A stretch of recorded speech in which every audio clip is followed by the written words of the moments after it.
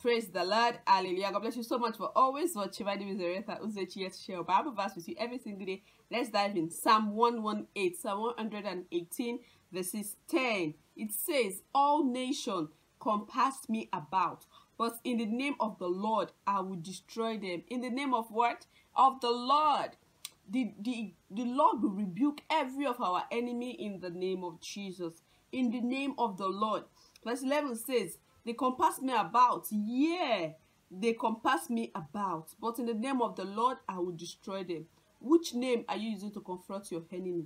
Are you coming to them with your name, or with the name of your father, or with the name of our Lord Jesus Christ? And you know the name is above every other name, right? The verse 12 says, they compass me about like bees.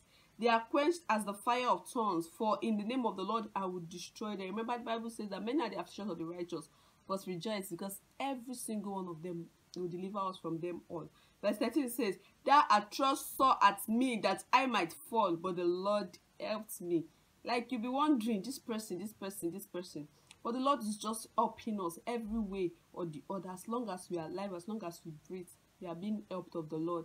They say it's better, a living dog is better than a dead lion. So we live in, there's so much opportunity that the Lord can do, that what blessing that the Lord can bless us with. Verse 13 says, thou art thrust sore at me that I might fall, but the Lord helped me.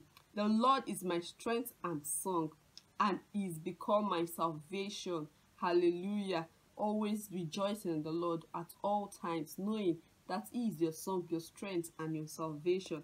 Verse 15 says, the voice of rejoicing and salvation is in the tabernacle of the righteous. The right hand of the Lord doeth valiantly. When you put so much confidence in the Lord, despite what is going on around you, people will just see that you are rejoicing, you are celebrating.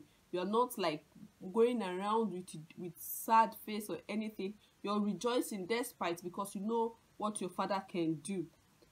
The right hand of the Lord is exalted, and the right hand of the Lord doeth valiantly. Like our high priest is already with the Lord, with God, and is always advocating for us, comforting us, and making sure that our prayers are being answered.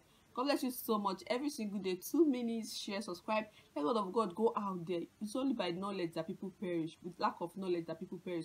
So when we have this knowledge, we will no longer perish, but we will live for eternity in Jesus' name. Not eternity of condemnation, but eternity with the King of all kings in Jesus' name. Amen. God bless you.